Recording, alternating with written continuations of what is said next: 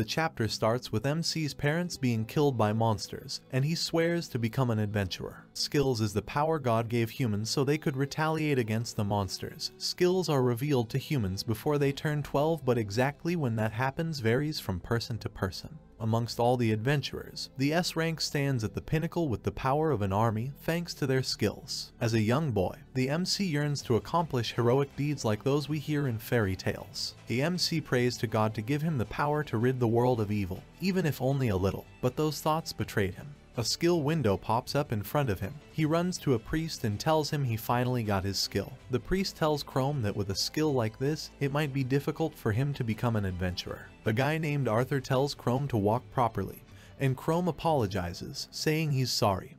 Arthur tells him they were generous to hire a skillless person like him, so he shouldn't piss them off. Chrome says his skill is revival, but he can only come back to life once. For adventurers, skills are their most important weapon, a skill that can only save you from. Once is of little use to an adventurer.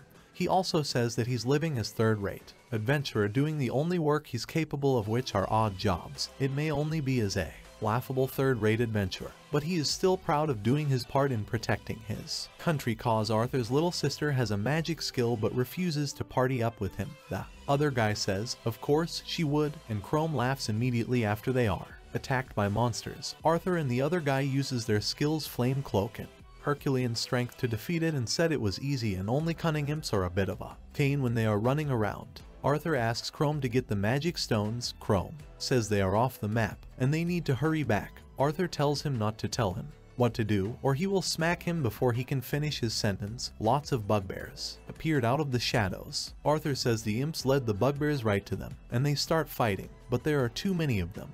Arthur thinks that they are tough, and there are too many, and to top it all off, they are known for their voracious appetite. Arthur pushes Chrome towards the bugbears and says it is better he dies than all of them dying, and that he has the revival skill too. Chrome thinks that even though he has the revival skill, but there is no way he's going to make it out from this depth all by himself. The bugbears bite him, and it hurts.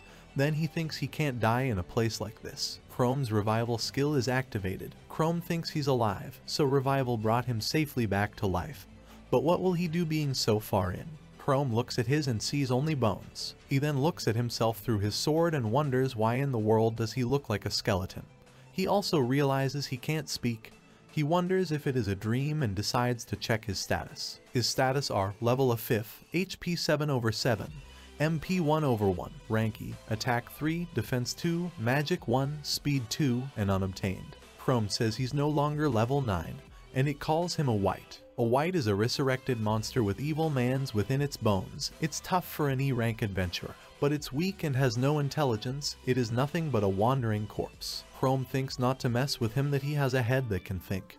And everything he remembers the priest telling him they have no record of his skill, and that if it works, it's not suited for an adventurer. Chrome says he didn't know the details since it was a rare skill, and did this happen because of the damage to his body? Or maybe the dungeon's mana. He thinks that it doesn't matter now.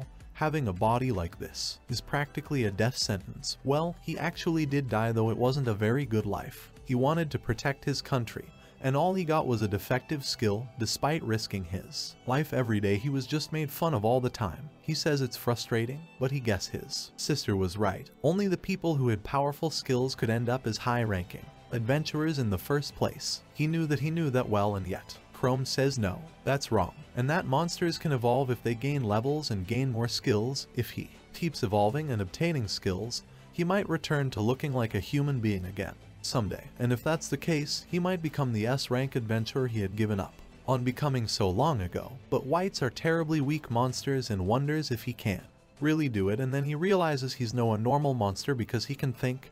He says it's his only hope, so it's worth trying. It wasn't difficult for Chrome to slip past the monsters. Thanks to him being a skeleton, he gathered information about the terrain, what monsters look weak, and what other advantages he can find. He finds a level 4 goblin and kills it, saying his decoy worked. He gains 3 XP and levels up from 1 to 3. He says that he defeated a monster that is higher than him in level, so he can do this with this body and his human intelligence. Once he reaches the wight's maximum level of 5, he should be able to evolve. He has already died once, so he has to level up like his life depends on it. Chrome kills a level 1 goblin slug and receives 1 XP. He says he has hit his limit of avoiding the strong and hunting the weak, and says he really needs to go for some stronger enemies. He might evolve if he just kept going on like this, but it might take decades. He thinks that he needs neither rest nor food, but he feels like he can easily forget what it's like to be human if he's constantly awake. Well, it's definitely convenient not having to eat. It might be because he's in a dungeon where there's no sun, but he has lost all sense of time. He thinks it hasn't been a week yet, right? 3, maybe 2 days. Who knows, maybe it hasn't been half a day yet. Chrome thinks his little sister must be worried, right? Well, he has been away for days at a time before, so maybe she hasn't even noticed. Even if she did notice, she's probably not worried at all. He tells himself to stop, and he says it's the dungeon's fault. He's getting all negative, and he can't stay there forever, so he will have to pick some fight if he wants to get stronger. A level 7 red eye passes by Chrome, and he thinks that if he defeat it he will level up right away, but it's far stronger and more faster than him, and he wonders if someone like him can really defeat it. He stays confident and says he's a monster with human intelligence. After all, he just needs to put his advantage to use as much as he can. Luckily, with his body he can easily pretend to be dead, so he has been able to safely investigate the dungeon and his targets. He says where he is a red eye territory, so in that case he pretends to be dead. So when the red eye came to check his bag, he jumps up and stabs it from behind, saying he knew it would come and check for food if there was a dead body and luggage. He says his body is just bones, but that lightness is its strongest point. Against a stronger opponent he will use any trick in the book. As Chrome pulls out his sword from the red eye, it bites his arm, pulling it off. Chrome stabs it again, saying he won't be defeated, and finally kills the red eye. He says he won, but just barely. Chrome gains 11 XP and levels up from 3 to 5. He says he finally did it. His skill window shows a message saying White has reached the level cap evolution. Condition fulfilled. Chrome says to think he could raise his level this much in just as few days. Setting aside the appearance, he really has to praise his strong monster body, and he sort of instinctively understand how to evolve. Evolution starts to occur, and Chrome begs to look more human, but a message pops up in front of him telling him he has evolved into a ghoul. The deceased, who had turned into a monster, has now taken the form of a corpse-eating demon. It has vicious claws and fangs, but its regeneration is its most fearsome feature. Chrome thinks a ghoul is a little misshapen, but he looks more human-like than before. His hand also went back to normal, too, and he wonders if that is also thanks to the perks of evolution. His stats are now level 5 10th, HP 22/22, MP 6/6, rank D, attack 9, defense 5, magic 5, speed 5, regeneration. Chrome is happy his stats increased, and he even got a skill regeneration. This might be the strong skill he was hoping for, even though it was not what he wanted to turn into a monster. A ghoul's level cap is 20. Chrome says he will be able to evolve again once he gets there. He says it is kind of fun, and he doesn't really have any other option anyways. Leveling up and evolving so that he can return to a human form and become the strongest adventurer. Chrome is fighting a level 5 monster rat, but the ghoul's claws gets in the way, making it hard to use a sword. He gets hit in the chest by the rat, so he throws his sword at the rat and uses his claws to attack it and kills it, saying a weapon just gets in the way with these hands. He gains 7 XP and levels up from 5 to 6. He says the next evolution is at level 20. It seems so far away. He regenerates his injuries and says a ghoul's body is convenient and all, but he gets terribly hungry. He eats the rat and says he's becoming more and more like a monster, but he says no, that his current lifestyle feels more human-like compared to when he was a white, so there's no doubt he's closer to being human now. A few days later, Chrome is fighting a level 14 orc and defeats it, gaining 33 XP, and he levels up from 13 to 14, and he says he's leveling up at a good pace. He says he can risk a lot thanks to regeneration, and it's also great that he doesn't feel any fatigue thanks to being an undead. Only 6 more levels to go before he can evolve. He may be taking risks, but it's still unbelievably fast. He's already stronger than his old self, and he says he just hopes he becomes more human in his next evolution. Chrome thinks of his little sister and wonders what she's doing. He says he used to get along with Kamiya a long time ago, but she's barely spoken to him these past few years. Because of his skill, he couldn't properly work as an adventurer and didn't earn much, so it was rough saving up enough to support Kamiya. But unlike him, it turned out Kamiya had a magic skill which was suited for an adventurer. Chrome remembers a conversation he had with Kamiya where he tells her she has become a C-rank adventurer, but he's still stuck at rank D. But Kamiya tells him it's stupid for a weakling like him to be so set on becoming an adventurer, and asks him why doesn't just stop if he doesn't have the talent. For it, a useless older brother and a talented younger sister, she started looking down on him as she began working as an adventurer. They spoke less and less, and he ended up avoiding going home because it was so awkward. Chrome thinks since so much time has passed, Kamiya might be wondering what happened to him by now. Or maybe not. She was really indifferent to him. If he returns home like this, he was sure he'd get exterminated, and he still couldn't speak yet either. Chrome hears sounds and wonders if it is a goblin, but they are people, and that's not all Kamiya is there. He thinks the dungeon is close to town, but to think they run into each other. Chrome, knowing he will get killed if they find him, tries to get away before they find him. Kamiya speaks to her men, asking what do they mean by they've run out of salve. A guy wearing a cloak says he didn't know they'd use that much, and a girl with pink hair says they couldn't check how much they had left easily since the bags are opaque. Kamiya tells them this is the basics and what they are gonna do if they get bitten by a monster. But the girl replies, saying it's not that bad and that they deal with most wounds by just cleaning them and drinking a potion. Kamiya asks them if they can trust someone who didn't take preparations seriously to have their back, and they reply by saying they are the ones who agreed to help her on short notice. Kamiya tells them they are responsible for agreeing and that there are no excuses when they are risking their lives. Chrome, who still hasn't left yet, says she's the same even in the dungeon and thinks she doesn't need to be so harsh about it even though she's right.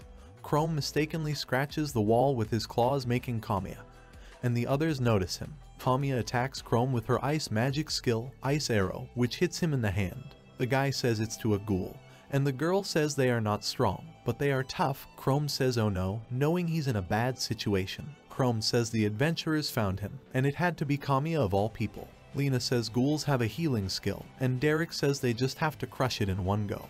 But Kamiya tells them if they rush at it, they're bound to get hurt. Crushing it in one go is only standard practice after they've cornered it with safe attacks. Chrome thinks he's not even sure he will make it through even if it's just one-on-one, and she's level 18. He says Kamiya got really strong, and he needs to find an opportunity to run away. Derek says he will smash it with his skill and attacks Chrome with a scorching slash, a skill that cloaks his weapon in flames. Lena attacks with a light body, which makes her very fast. She hits Chrome with her sword, but he blocks it with his arm.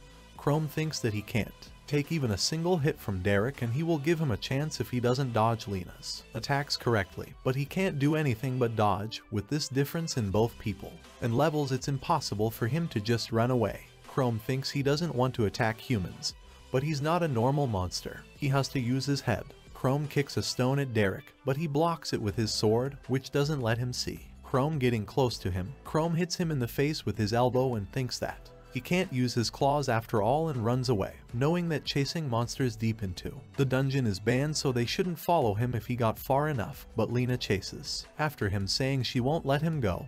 Chrome thinks that he will be in trouble if she overtakes him and decides he has no choice but to face her when she catches up to him.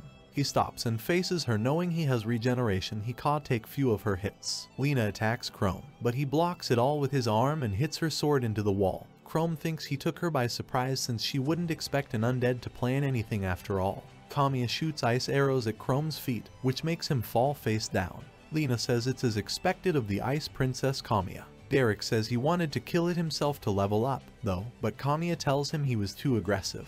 If he had just kept it in check, she could have finished it with her ice magic easily. Chrome thinks that he's going to get killed at this rate and realizes he can't get up, never mind his shins.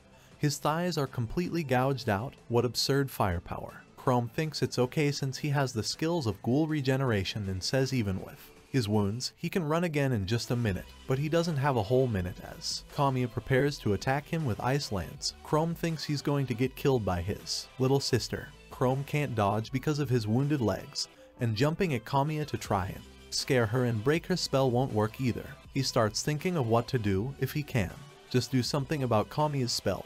His regeneration will have enough time. He tries calling her name, and all he can say is Carlermi, which makes her stop and miss. Derek asks Kamiya what she's doing missing at point blank range. Chrome thinks that was close. He would have been a goner if Kamiya's ice spear had hit him. Chrome thinks that his plan to shake her up by calling her name worked, although just barely. Chrome's regeneration is done, and he stands up and scares Kamiya before she can use her ice magic, which makes her fall, and Chrome runs away. Kamiya realizes she fell for a feint and was tricked by a monster. Derek asks Kamiya what she's doing, letting the ghoul get away. Kamiya thinks that the undead is a type of monster created by the dungeon's mana filling human corpses, so she must have misheard it right. Chrome, after getting away from the adventurers, thinks that it was close since he is about to get killed back there. To think he and get cornered by 3 high-level adventurers, but it is really nice to have an easy-to-use skill, and he thanks his regeneration and says he needs to watch out for adventurers while looking for monsters. Chrome thinks that it has been a long time since he last saw his sister in a dungeon, not since he went in with her the first few times to show her the ropes, even though she ended up surpassing his level right away. He thinks he can't run into them again and sees they are heading the other way, and he says he will be fine if he heads in the opposite direction. He then realizes they are headed to the deep part of the dungeon and wonders if she plans on going in deeper. Chrome says normal people can't stay in the dungeon for long. Not only do they get tired both physically and mentally, but there's another reason. The thick mana in dungeons is dangerous to humans. It gnaws away at you the longer you stay. When humans enter dungeons, they need strategies with a large margin for error, so it would be dangerous for people their level to go any further. Chrome thinks he really might get killed if he gets found out again, but he will follow them from a distance. Kamiya, Derek, and Lena find an adventurer's corpse. Derek says he has already been stripped of anything valuable, and Lena says it's disgraceful. Kamiya says they should keep on moving. Derek asks if they are still continuing, and Lena says, "Isn't it too dangerous?" Kamiya replies saying she has been exploring this far countless times before, and that with their skills and levels, it should be no issue if they just cooperate. They shouldn't rush in like they did earlier, and it will be fine. Derek thinks he has to play second fiddle to her, and that's coming from someone who messed up too. Chrome sees that they are going in further and says the strong monsters are found much further in since they like the dense mana, although they are fickle and there's exceptions. In a dungeon, you always need to be prepared for the unexpected and must move carefully. Chrome thinks that all this while he thinks Kamiya is the rational type and wonders what she's in such a rush for. Kamiya and the other adventurers are suddenly attacked by a level 22 ogre. Chrome says he knew this would happen. And irregular monsters above level 20 are supposed to only be in the deepest part of the dungeon. Chrome wonders what Kamiya will do. With this level difference, they will have casualties if they mess up while running away. Chrome thinks that he can jump out and distract it. He then realizes he can't because they think he's nothing but a monster. They will just think they are surrounded and panic, and he can only watch over them for now. Derek asks what they are gonna do and says this is exactly why he said they should pull back. Kamiya says with her magic, she can even damage an ogre and that it shouldn't be undefeatable as long as they cooperate. Derek wonders if they can beat such a terrifying monster, but if he runs away now with how low his level is, it will catch and kill him for sure, so they have to try. Derek unleashes his scorching slash skill but gets hit away before he can do anything, and he falls, thinking the monster's reach is too huge. Lena uses her light body to get behind the ogre, but she also reacts to her movements, which surprises her, and he hits her away with Derek screaming her name. She says it only grazed her, but it sent her flying. What crazy strength. Kamiya shoots ice arrows at the ogre, but it blocks them, and the only one that hits him can't penetrate his skin. Kamiya says it's too tough, and she cannot beat it with her ice arrows. Chrome thinks their situation isn't looking good. They don't have enough levels, and their coordination is shallow. Why would an impromptu party even come this deep inside? Kamiya thinks she has no choice but to use the more powerful ice lance, even if it doesn't outright defeat it. She's sure they will find some way through, but it takes a long time. Before she can shoot the spell, she needs the other two to create an even bigger opportunity for her than they just did. Derek thinks it's no use. They are just not high leveled enough. They're short on speed, power, and magic, and at this rate, he's really going to die. Kamiya tells them to attack the ogre and attract its attention. If they drag the fight out for too long, they will have no chance of winning. Kamiya thinks that she can't die in a place like this and that they still have a chance. Derek thinks that she's really telling them to attack this terrifying monster. Easy for her to say, being safe in the rear guard like that, and if he just runs away, the ogre will catch him with how low his level is, so he has no choice but to listen to Kamiya. Derek whispers something in Lena's ear, with Chrome wondering what they are saying. The ogre attacks them with Kamiya thinking she would like them to lure the ogre a little closer, but she guesses that's impossible with how scared they are, and decides she has no choice but to risk it all on her ice lance hitting. Derek thinks it's time and shouts Lena's name. Lena then uses her light body skill to grab Derek and runs away, with Lena telling Kamiya not to think ill of them. Chrome realizes they are leaving Kamiya at the most crucial moment. Kamiya shoots her ice lance at the ogre, but it only hits it in the arm, and the ogre hits Kamiya with its club.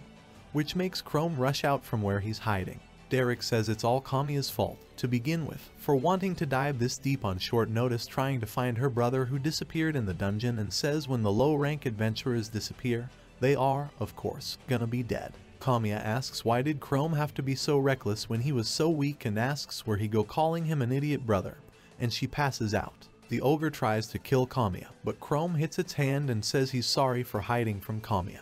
He then faces the ogre and tells it he's its new opponent.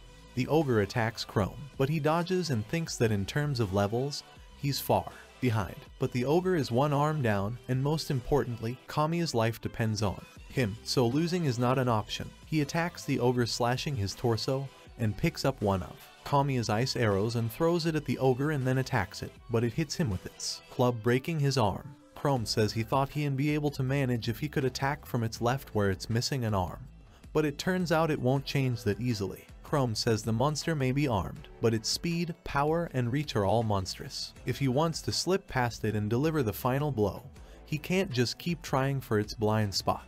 He has to get it to give a more decisive opening.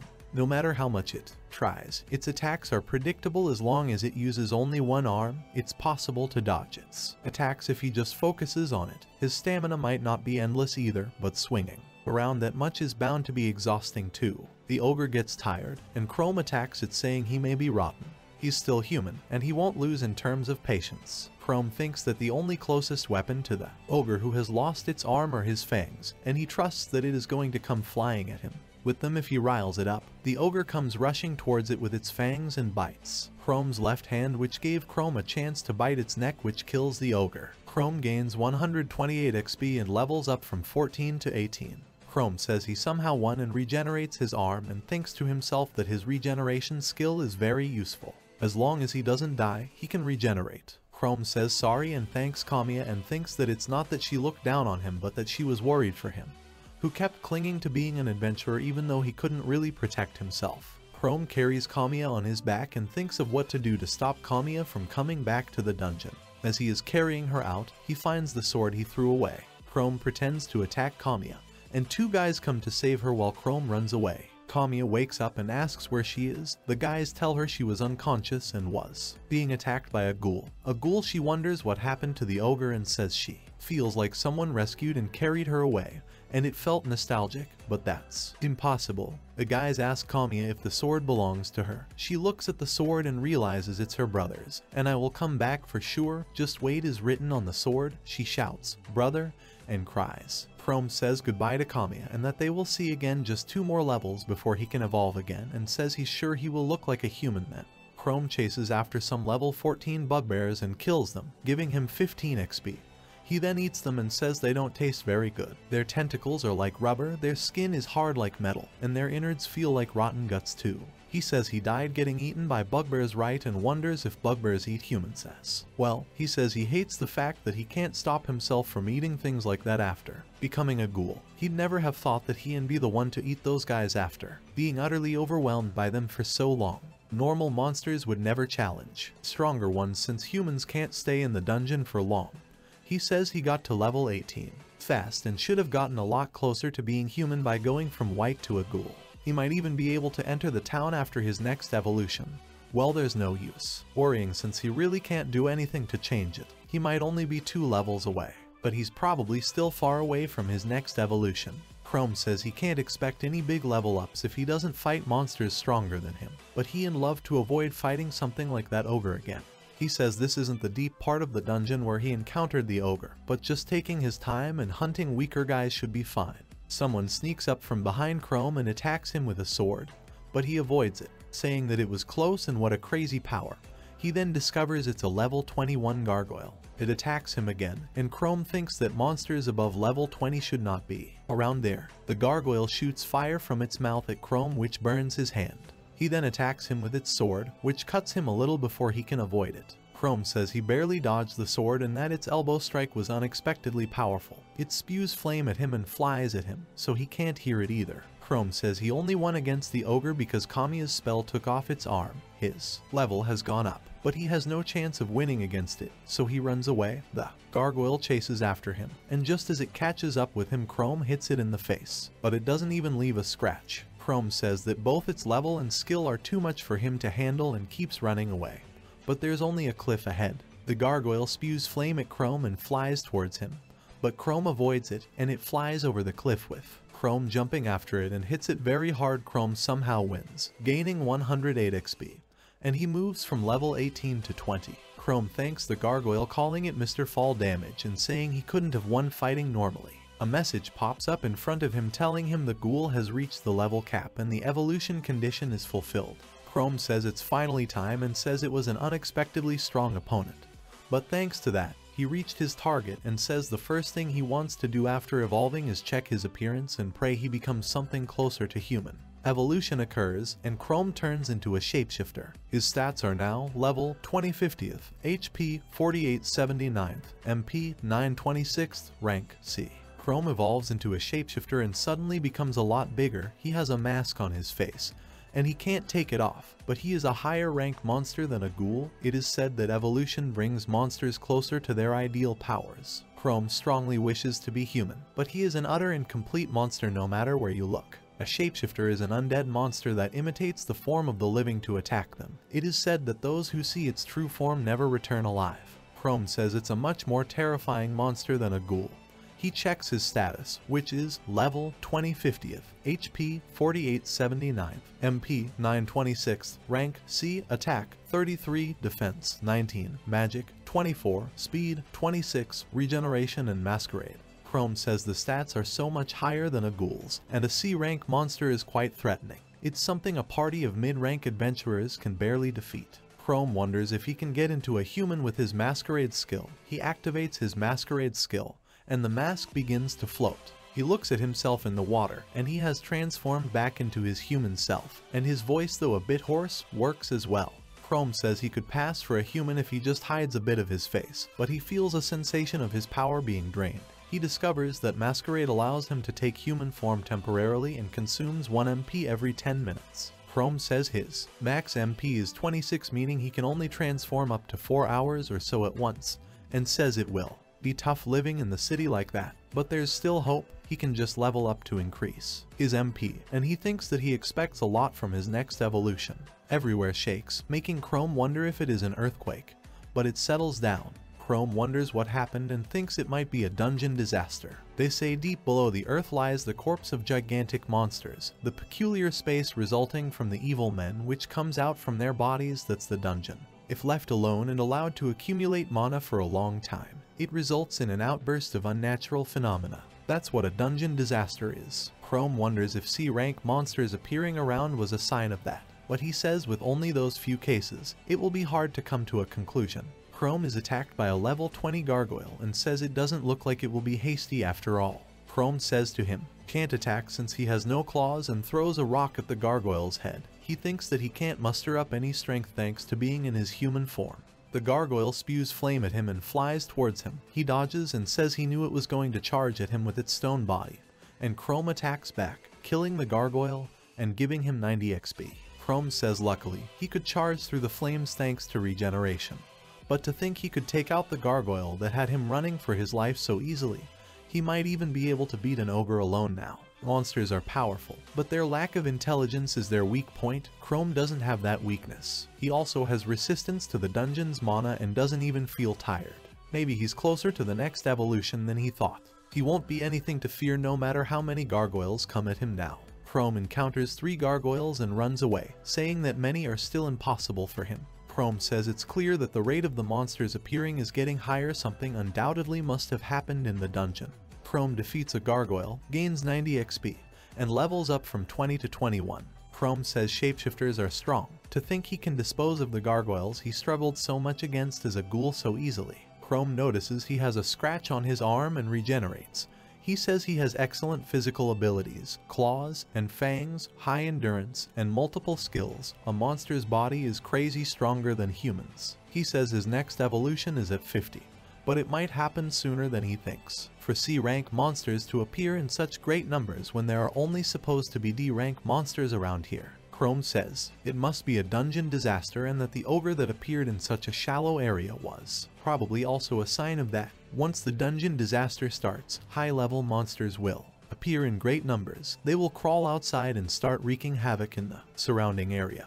And the only way to stop a dungeon disaster is to beat the heart of the dungeon, its boss. Chrome says it's quite troublesome, and he doesn't have an idea what will happen if the dungeon disaster continues. Chrome hears footsteps and thinks maybe there are monsters, but realizes they are humans. One of the humans named Frank says with all of the earthquakes earlier, and all the gargoyles around, he's sure a dungeon disaster is coming. Another guy named Guido says what awful timing and says he guesses they have to go back to the guild and report it. A girl named Shelly says what Guido is saying. Instead, they should defeat the boss before there are any victims. Chrome, from where he's hiding, thinks that he messed up.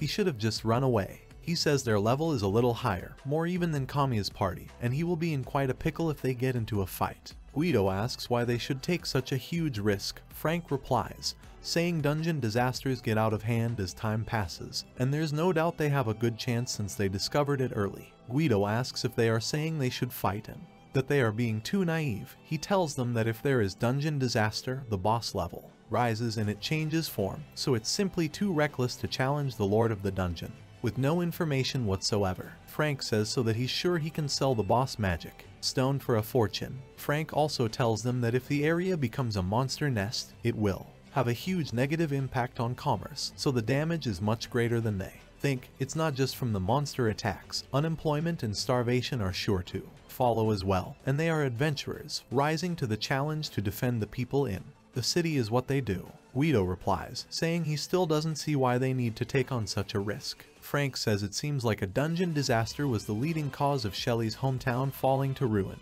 but Shelly doesn't reply. Chrome thinks that he is the same as him or worse since his town got rebuilt. Frank tells them that naturally, since the risk to their lives will be great, he can't force them or anything. Going back and making sure they know is also an important duty. Guido notices Chrome and shoots an arrow at him. Chrome thinks that he is hiding, but they still find him. Guido says his skill eye of Artemis gave him a response, so he knew something was wrong. Chrome thinks that it's too dangerous to just try and run away now, so he has to try that. Frank says they will give him 3 seconds, so he should come out if he understands. Frank pulls out his sword, and Chrome quickly uses his masquerade skill and stands up, saying he's just an adventurer. Frank says oh, he's a human and says he's sorry about that. Guido asks him why he was sneaking around, and Chrome tells him he didn't know if they were adventurers or bandits. And even if they weren't bandits, meeting with someone in the dungeon usually only leads to trouble. Guido thinks that Chrome is S weird guy, and he's much more on guard than he needs to be. Worst of all, he feels so ominous. Guido wonders if he should shoot him. Frank thinks that he's in tatters and so blatantly wary of them that he doesn't seem like he's a normal adventurer in any case. Chrome says to himself that he thought he might be able to trick them in his human form, but it doesn't feel like the situation changed for the better. Derek Dean reflects on his use of the masquerade ability to alter his appearance, acknowledging it as a deceptive move on his part. Meanwhile, Guido readies his bow, displaying signs of frustration. Frank apologizes to Derek for the behavior of another individual and asks him to disregard it. Derek contemplates his surroundings, noting that he believes himself to be in the middle layers of the cave. He questions the other person's preparedness, remarking on their lack of a weapon, which he sees as a test of their skills. Observing the dirtiness of his clothes, it appears he has been underground for at least a day. Questions arise. Is he alone? Where is his weapon? What level is he? While they may be assessing him covertly, his suspicions are glaringly evident. Although a certain level of distrust is expected in adventurers, Guido's demeanor exhibits it excessively. The situation is precarious. If they delve too deeply, a misstep on his part could lead to an attack at any moment. In the worst-case scenario, preemptive action to intimidate them and make a swift escape may be necessary, instilling fear within the entire group. Derek and Frank exchanged a tense glance, with Frank pondering his options. Meanwhile, Shelly turned to Derek urgently, expressing concern about a dungeon disaster unfolding.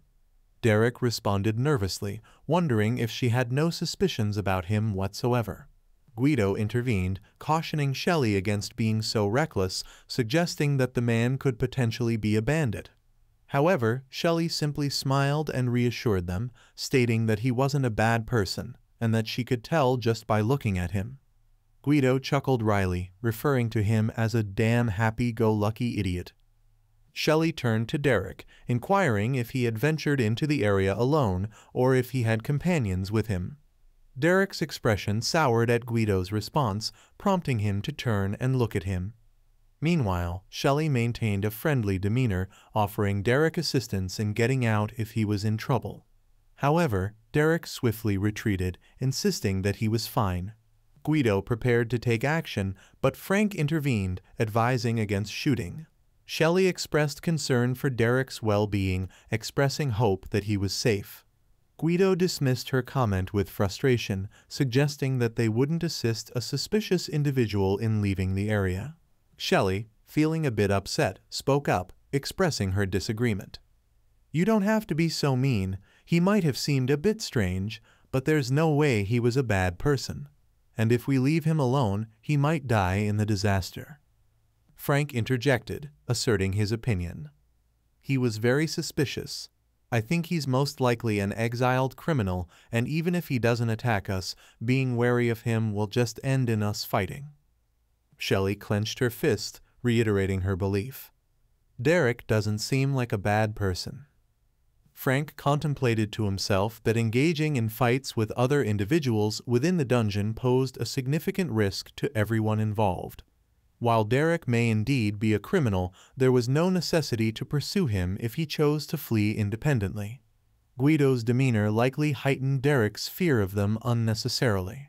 Frank glanced over at Shelley, reflecting on the perilous circumstances they had faced. Neither of them could take decisive action in that moment.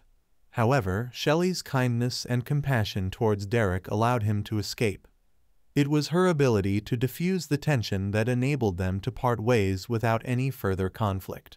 With a smile and his finger under his chin, Frank acknowledged that being suspicious and maintaining a level head were valuable traits for an adventurer.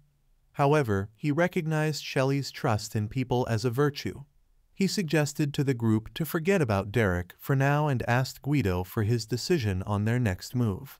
Guido contemplated the situation and agreed that dealing with the issue immediately might be the best course of action. He reasoned that as the rearguard, he could always retreat if necessary. Shelley smiled and called out Guido's name in agreement. Frank playfully hugged Guido from behind, eliciting a scowl from him. With a laugh, Frank teased Guido about his serious demeanor. Guido responded in kind, exchanging banter with Frank. Shelley smiled at the exchange and reassured them both that everything would be fine, emphasizing their status as one of the top parties in the guild. She clenched her fist with determination and suggested they proceed as usual, working together to swiftly defeat their adversaries. In her thoughts, Shelley reflected on the dungeon disaster, vowing to prevent such tragedies from occurring again as long as she had the ability to do so. After some time passes, Derek finds himself exhausted, clutching his knees and taking deep breaths. Reflecting on his recent actions, he acknowledges that he ended up fleeing from the situation, feeling as though he came across as suspicious. He wonders if anyone is chasing after him and adjusts the mask hanging on the right side of his face. Derek's thoughts drift to a past encounter with Shelley, where she expressed concern for his well-being and offered assistance. He muses to himself about the rarity of such kindness, particularly since becoming undead about a week ago. Recalling his party members' chilly attitudes towards him, he questions whether they are truly prepared to face the dungeon boss. They did appear to be a formidable party, but Derek finds himself disinterested in their dungeon run. Holding his head in his hands, he considers it futile to worry about them and reflects on his recent encounter with them. Seating himself on the ground and covering his face with his hand, he contemplates their confidence and how they may view him. Examining his hand, he notes his human form and acknowledges his inability to reveal his true nature, which leaves him feeling powerless.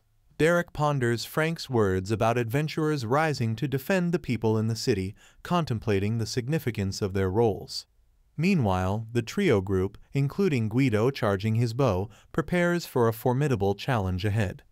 Guido, sensing the intensity of the situation, surmises that the individual they're facing is the dungeon boss. Frank cautions the group not to lower their guard, as they are likely to encounter a monster stronger than any they've faced before. As the trio faces the monstrous dungeon boss, they observe its formidable appearance. A creature resembling a Godzilla with 2 wings, glowing red eyes, and razor-sharp teeth. Identified as the Gargoyle King, its level is a daunting 30, boasting 152 hit points and a magical power of 56. Classified as a rank C monster, the Gargoyle King emits a menacing growl, signaling its readiness to unleash its formidable might upon the trio. The trio readies themselves for the impending battle, steeling their resolve to confront this powerful adversary. Shelley's shock at the monster's level being higher than anticipated is evident as she realizes it's too late to retreat. Frank takes charge, assigning roles for the impending battle. He positions himself at the front to confront the monster head-on while directing Shelley to flank from the side. Understanding the importance of avoiding a prolonged fight with such a formidable opponent, Frank emphasizes the need to give it their all from the start. With determination, Frank readies his sword, the blue energy crackling around it as he unleashes a sword wave towards the monster. However, to his astonishment, the monster effortlessly blocks the attack, showcasing its incredible strength. Undeterred, Frank presses on, lunging towards the monster with the intent to strike. Yet, despite his best efforts, the monster's tough skin proves impenetrable, leaving Frank stunned by the lack of effect his strike had. As the monster attempts to launch an attack at Shelley, she swiftly dodges it with ease. Despite being taken aback by the monster's level, she remains undaunted, confident in her own abilities. Determined not to be outmatched in combat, Shelley reaffirms her resolve. Suddenly, a message appears on her screen, indicating the activation of a skill called Sword Princess, awakening her latent talent for swordsmanship. Shelley, determined to make an impact, swings her sword at the monster, only to find that her attack seems ineffective against its tough hide. Even Guido's arrow, aimed with precision, fails to penetrate the monster's defenses, leaving him frustrated at their inability to inflict damage. Observing the towering monster before him, Frank ponders its characteristics. Despite its formidable defense, he realizes that the eyes might be a vulnerable spot. However, the monster's 2 swords pose a significant obstacle, making it difficult to execute such a plan. As the monster strikes at Frank with its sword, he defends against the attack with his own weapon. Amidst the clash, Frank's mind races, searching for a strategy to overcome the formidable foe. Suddenly, a red aura emerges from the ground, catching him off guard as he realizes that the monster possesses magic abilities as well. As the monster activates its skill, enveloping the arena in a swirling vortex of red smoke, Frank finds himself struggling with injuries to both of his hands. Despite the pain and the dire situation, he casts a quick glance at Shelley, reassured that she appears to be safe. However, he senses her loss of hope, adding to the weight of the situation. Determined to maintain leadership and rally his team, Frank grips his sword tightly, resolving to press on despite the seemingly insurmountable odds. He knows that giving up now could spell disaster for them all, so he urges himself and his companions to keep attacking, no matter how futile it may seem. As Frank unleashes a powerful sword beam towards the monster, Shelley watches in awe at his impressive skills. The monster, caught off guard by the sudden onslaught, is visibly shocked.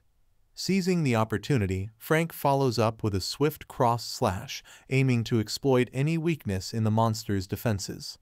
Urging Guido into action, Frank calls for an arrow strike, directing Guido to target the monster's eye. With precision, Guido's arrow finds its mark, piercing the vulnerable spot in the monster's stomach. As Frank finds himself knocked back by the retaliatory strike from the monster, Guido urgently warns Shelley of the danger. With Frank incapacitated and the monster poised to deliver a finishing blow, Shelley shouts Frank's name in a desperate attempt to divert the monster's attention. Despite Shelley's cries, Frank remains grounded, vulnerable to the impending attack. Guido's frustration boils over as he berates Shelley, calling her a fucking idiot for their predicament. Shelley, kneeling beside Frank, desperately considers her options, realizing the impossibility of carrying Frank while engaging in combat. With gritted teeth, she expresses remorse to Guido, acknowledging that their choices have cornered him as well. Despite her anger and regret, she still hopes for a way out, even if it means Guido can escape. Exhausted and defiant, Guido responds to Shelley's remorse by asserting his autonomy, insisting that he made the decision to stay and fight independently. As he loses consciousness, Shelley calls out to him, but receives no response. The monster's roar fills the air, accompanied by a surge of red energy, prompting Shelley to close her eyes, bracing for what she believes is her inevitable demise. However, to her astonishment, she remains alive, spared from the monster's attack. In a dramatic turn of events, Derek emerges, wielding the monster's sword, no longer willing to cower in fear. With determination in his eyes, he curses the monster, proclaiming his intent to confront it directly. With a defiant shout, he challenges the monster, declaring his readiness to face it head-on. As Derek stands there, gripping the monster's sword, Shelley and Guido, both taken aback, question his sudden appearance. Guido, visibly surprised, asks why Derek has shown up. Derek, conflicted, ponders the potential consequences of his presence, fearing that he might only hinder their efforts and inadvertently expose his true nature. With determination surging through him, Derek clenched his fist and silenced his doubts. He realized that making excuses was futile and instead focused on taking action. Despite the doubts and mockery he faced, he resolved to do his utmost to protect others from the monster's harm. This resolve drove him forward, pushing him to embrace his role as an adventurer despite the challenges and ridicule he encountered along the way. With a surge of determination, Derek charged at the monster, disregarding the risk of revealing his true form. Despite the possibility of exposure, he knew that the lives at stake outweighed any concerns about his appearance. As he closed in on the creature, he reassured himself that his level was higher than theirs, bolstering his confidence that he could make a difference in the fight.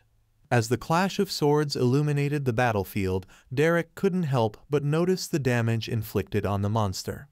However, despite his efforts, he couldn't shake off the feeling of overwhelming odds due to the level difference between him and the monster. In comparison to the creature, Derek, a shapeshifter, found himself at a disadvantage with his level at 21, HP at 79, and magic power at 23, all lower than that of the monster. As the monster pushed harder against Derek, he strained to hold his ground, determined not to yield. With a burst of strength, Derek managed to push the monster away. However, as he faced the creature again, he couldn't shake the feeling of the impending defeat. His gaze shifted towards Frank lying on the ground, realizing that despite his efforts, victory seemed out of reach. Derek wished they could retreat while there was still a chance, but it appeared that option was no longer available to them. Shelley, weakened and in pain, clutched her right arm, struggling to maintain her composure. Derek observed the monster, noting that despite being attacked by 3 adversaries, it bore barely any wounds, save for some damage to the head and the eye on its stomach. As Derek stared at the formidable monster, he realized its resilience. Determined to defeat it, he braced himself for the challenge. Suddenly, the monster struck, sending Derek reeling backward. Shelley watched in horror as Derek took a nasty cut from the monster's attack. Meanwhile, Guido, observing the scene, couldn't help but think that Derek had shown some capability, but perhaps this was the extent of his abilities. But suddenly, Derek's eyes began to glow, a sight that perplexed and frightened the monster. Seizing the moment, Derek grabbed his sword and declared, "You let your guard down. Sorry, but I'm tougher than I look." With a swift strike, he slashed at the monster's stomach eye. However, the red magic power emanating from the monster pushed Derek back forcefully. Derek initiated his regeneration process, remarking, "You let your guard down. Sorry, but I'm tougher than I look, as if I'd die from something like that." He readied his sword and declared, "Now the real fight starts." The monster activated its flare vortex, and Derek wondered if it was fire. Knowing he couldn't attack the monster at that moment, he prepared to defend. As the monster slashed towards Derek, he managed to block the attack. Feeling trapped against the wall, Derek realized his predicament. Shelley looked on with worry, fearing Derek might truly be in danger this time. A powerful slash occurred, but to everyone's surprise, Derek managed to grab the monster's sword with his clawed hand. "Oh, you thought you'd won?" he exclaimed. With a swift move, he used the monster's own sword to stab its stomach eye, eliciting a growl of pain from the monster. Shelley is perplexed as she observes the situation. The monster seems to have caught Derek, but it's Derek who's causing all the commotion. She wonders what exactly is happening. Red magic energy envelops both Derek and the monster. The monster's sword now emits red flames, partially blinding Derek. Despite this, he releases his grip on the monster's sword and leaps away just before the monster can strike him again. Derek is astonished. "You're still not dead yet? Just how tough are you?" he wonders aloud. From the monster's eyes, red flames burst forth, narrowly missing Derek as he attempts to dodge. He realizes the situation's severity. "It's not giving me a chance to counterattack," he thinks, his mind racing. "I can keep the damage from the flames down thanks to regeneration, but I'm running out of mana here. I can't take any more hits." He's acutely aware that maintaining regeneration and masquerade simultaneously is becoming increasingly difficult. Yet he discerns that his opponent too is reaching its limits. Both the monster and Derek lock eyes, their gazes filled with determination and intensity. Derek grits his teeth, acknowledging the gravity of the situation.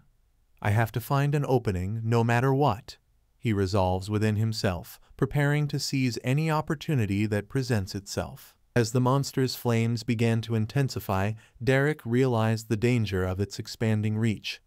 "Its range is too large, I can't get close enough," he muttered to himself, feeling the urgency of the situation. "It knows about my body, I can't take it by surprise anymore."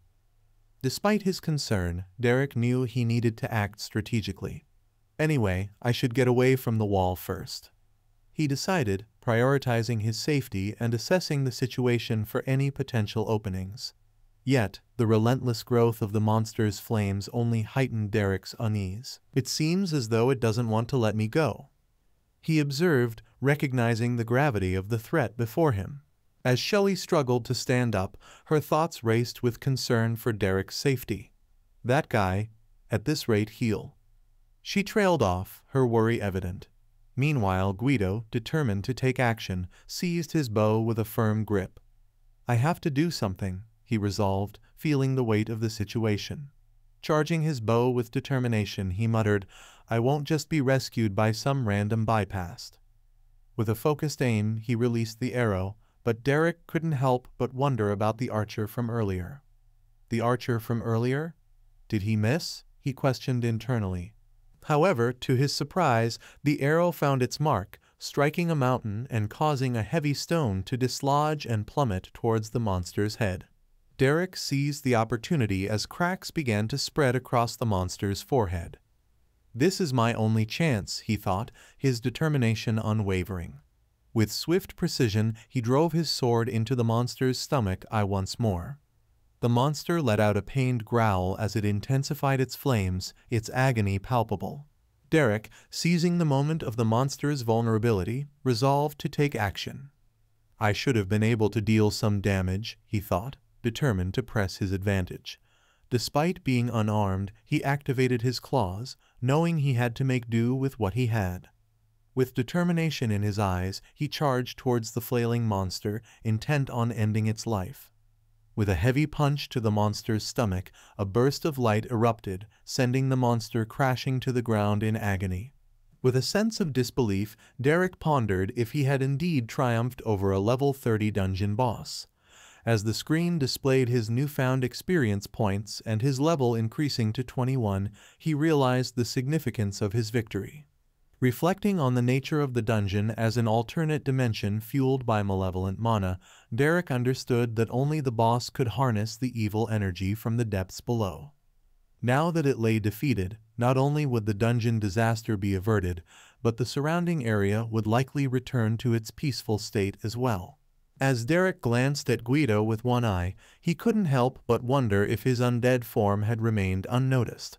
Meanwhile, Guido, though acknowledging Derek's life-saving feat, couldn't shake off his curiosity about the mysterious newcomer who single-handedly vanquished a formidable monster beyond their capability. Derek, contemplating his increased levels and newfound strength, couldn't help but see the silver lining in the midst of the dungeon disaster, considering it a stroke of unexpected fortune. With a smile, Derek contemplated his current status. Level 25, HP 47, and magic power at 2, he mused to himself. Evolution should bring monsters closer to their ideal form. Perhaps in my next evolution, I'll become even more human.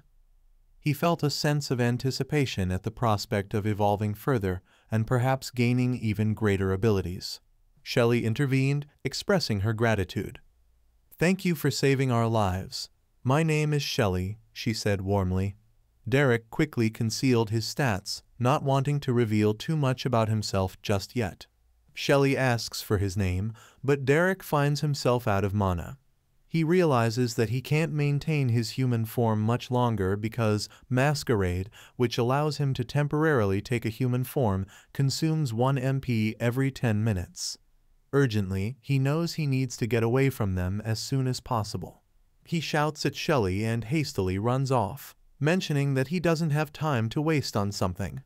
Shelley is left feeling worried about his sudden departure, while Guido expresses confusion, wondering what could be the matter with Derek. He notes that Derek didn't even take the boss magic stone, which is the proof of ending a dungeon disaster and quite valuable. Shelley expresses her gratitude, noting that Derek's actions show humility in saving them and leaving without even revealing his name. However, Guido remains skeptical, thinking that there must be more to Derek's story. He wonders why Derek was alone in the dungeon and how he recovered from his injuries so quickly. Could it be a skill of his? Frank, now awake and covered in injuries, addresses Guido, expressing his disagreement with Guido's distrustful nature. He acknowledges that Derek came to their aid despite their suspicions, and though he acknowledges Derek's odd circumstances, he believes Derek is not a bad person. Guido, surprised by Frank's awakening, concedes, "Yeah, I guess you're right." Guido, plunging his weapon into the monster's eye, focuses on retrieving the magic stone. Meanwhile, Frank observes that extracting a magic stone from a monster of this size requires considerable effort and time. Shelley, expressing concern, questions whether it's appropriate for them to claim the spoils when Derek was the one who defeated the monster. Frank emphasizes the importance of obtaining the magic stone to demonstrate that the dungeon disaster has been resolved. He suggests that they can repay Derek if they encounter him again in the future.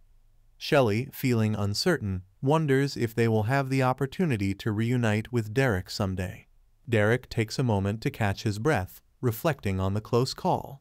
He realizes that his use of Masquerade was perilously close to revealing his true form to the others. Despite relying heavily on regeneration, he's relieved that he didn't simply flee this time. Derek notes that his level has increased to 25, with his MP now at 36. Derek sits on a stone, contemplating his situation. Masquerade consumes 1 MP every 10 minutes, meaning he can maintain his human form for 6 hours now. With his MP fully recovering in just half a day's rest, he ponders whether he can manage to live as a human if he hides at home. Meanwhile, his sister thinks about him while sleeping, unaware of the challenges he faces. With determination, he clenches his fist.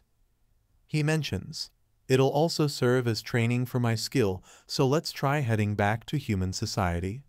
The next day, in the capital city of Rayburg, members of the Adventurers Guild gather, shocked to see the trio.